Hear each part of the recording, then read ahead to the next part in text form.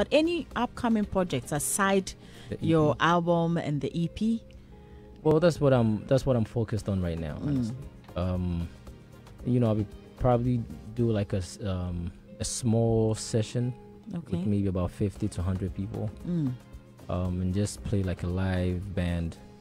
That's what I'll probably do like first week in January. Okay, all right. With the songs on the EP and the album, are there collaborations on there? Do you have some artists you work with? I have a few collaborations. I don't know if it will make it yet. Why? I know, because some of the songs don't fit the theme of it.